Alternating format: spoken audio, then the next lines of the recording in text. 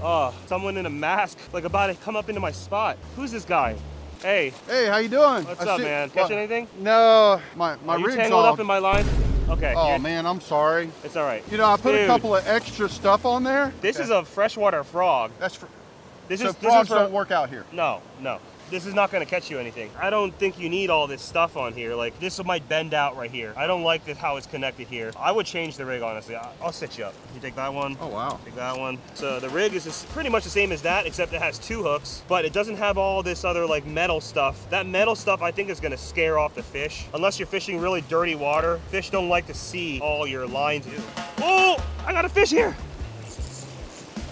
Oh. It's a shark. That's a bonnet head shark. Yeah. Can I touch it? I mean, sure, you can touch it. Wow, that, you know, I've always seen sharks on TV and stuff, but I've never actually touched one.